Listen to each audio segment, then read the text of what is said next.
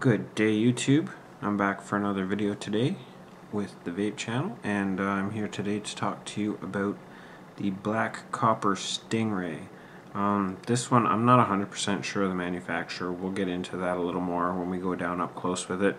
I did hear rumors that it's a tobacco, so might as well just carry on suit with all the tobacco clones I've been reviewing. But anyhow, yeah, let's give her a toot and take it down and have a close look.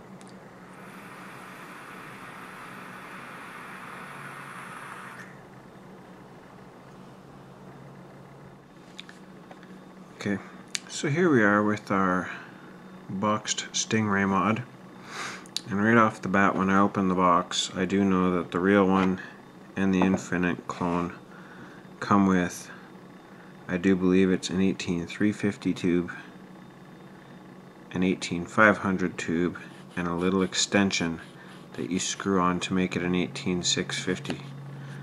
I do not believe that it comes with the full 18650 tube. So I'm not quite sure who makes this clone. If anybody recognizes the box and knows the manufacturer, where I bought it, they didn't know, and I went into another store today to purchase another Stingray for a friend of mine, and while I was in there, they sell this exact same device, and they did tell me that to their knowledge it is a tobacco clone.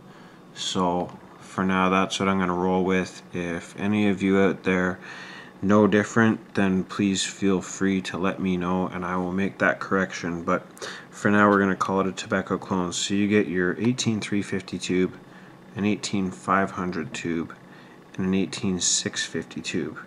You also get this matching matte black drip tip, and yeah, that's about it. It comes pre-installed in 18350 mode, and for this video I'm pretty much just going to use it in 18650 mode because, to be honest, I don't even own an 18350 battery anymore. I would like to say first of all that the threads on this are absolutely buttery smooth, perfect. They're a dream to work with. So there's your 18350 tube disassembled. And we're going to put it into 18650 mode.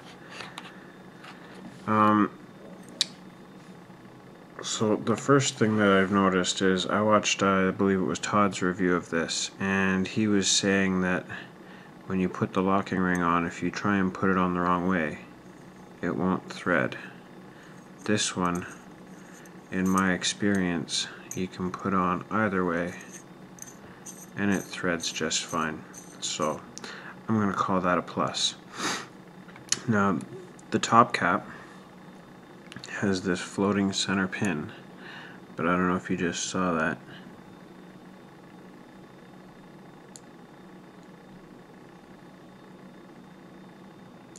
So far that hasn't been any type of an issue, but it's not spring loaded, it's just free falling and nice and loose. So you've got your stainless steel, which I'm going to assume is 304.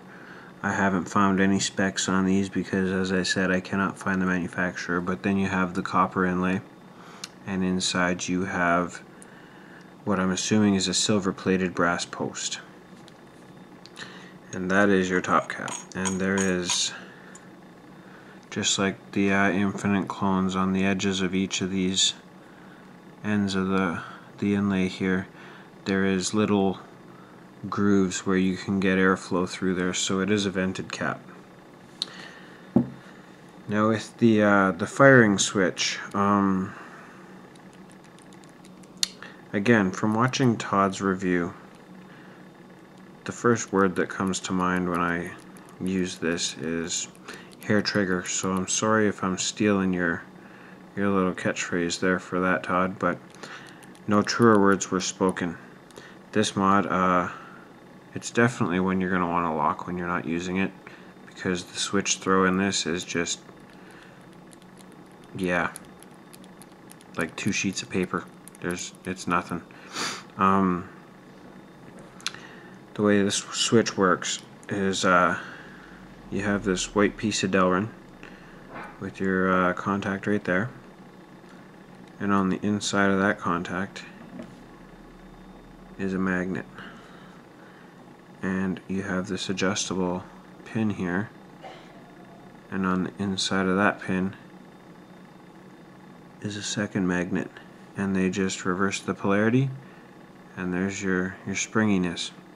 So if you take this firing pin out, or sorry, not firing pin, but your connection pin there, we have a copper, I don't even know what you want to call this piece, but we have this copper inside piece, and then inside you have the outer shell of your switch. And just as a little beware note, you have a pin inside, much the same as what you have in a Nemesis. So if you're taking this apart, you're going to want to have it over top of something, because I could see that being really easy to lose. So we just line up that little hole there, and then screw your pin back in.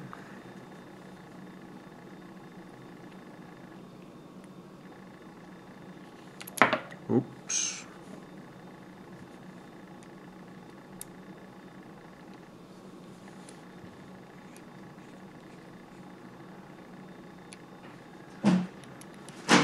There's your switch. So, actually, hold that thought 1 second. Okay, I'm back. I just had a thought to myself, and that was when I was using this thing, I remember thinking to myself, the way that a flat top battery fits in there, I'm almost wondering if this is not suitable for a nipple top battery. I might be wrong. We'll all find out together here on camera. You know what? It just made a liar out of me.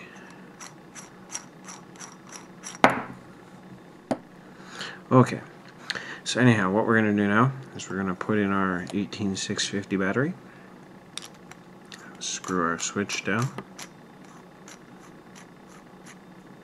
and I will say, sorry for going backwards here, I also watched Vaping with Twisted 420's review of the Infinite clone, where he stated that this section where the threads are in here for your locking ring are not coated black.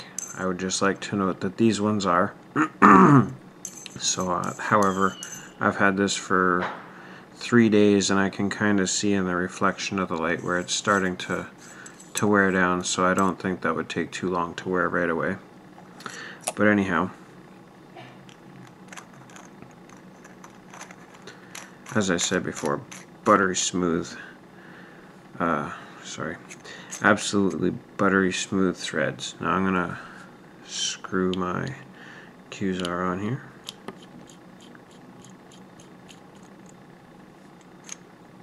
Tighten up our switch, and as far as this mod goes, I like it. It's a great hitting mod. It performs great. All my main problems with it boil down to aesthetics. I've watched a few other reviews of different, the Stingray clones and the real Stingrays, and the first and foremost are these engravings. I don't know how well you can see them, but they're not very deep, and that word Stingray is, you can barely make it out, but whatever. It's still a solid performing device, but also there is no serial number on the back of this, which I could really care less about personally, but if you're one of those people that likes to buy a clone and register it on one of those fake serial number forums or whatever they do, you might be a little upset by that. You might want to go with the Infinite. But other than that, this is it's a pretty solid device. and I'm pretty happy with it. And this black drip tip you get here kinda just makes it, you know, completes the package. So anyhow, we'll take it up and vape on it and give some final thoughts on it. So there it is, the black copper Stingray by, like I said, we're just gonna call this a tobacco until someone corrects me, because that is what I was told originally. Yeah, it's, you know, overall it's still a nice device. I mean, it's kind of a shame about the engravings. I'm not too worried about the no serial number on it. I did not mention this in the up close, but if you buy one of these and it's your first copper mod, just bear in mind that copper is a much softer metal, so when you're screwing on your top caps and whatnot, you're going to want to be a little more gentle. So yeah, you don't want to damage those threads. But in general, no, this is a nice mod. It's hard hitting. I can't complain about it. I'm going to try and be very gentle so I don't damage this finish. I've seen some pictures where it just doesn't look good after it's been dropped a couple times.